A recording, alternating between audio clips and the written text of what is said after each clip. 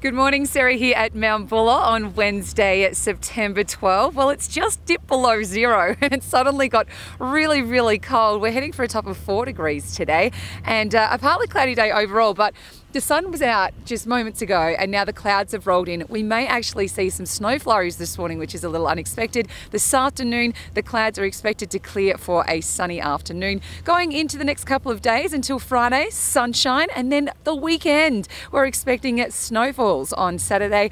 Fresh snow for the weekend, which is always exciting. Now, pond skim is coming up in 2 weekends' time. Get on the website at mtbuller.com.au, sign yourselves up and be part of what is such a fun day up on the mountain.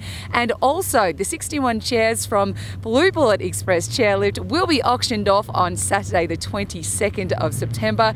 If you'd love a part of Mount Buller history, head to our website and register now. Have an awesome day out on the mountain. It's going to be fun.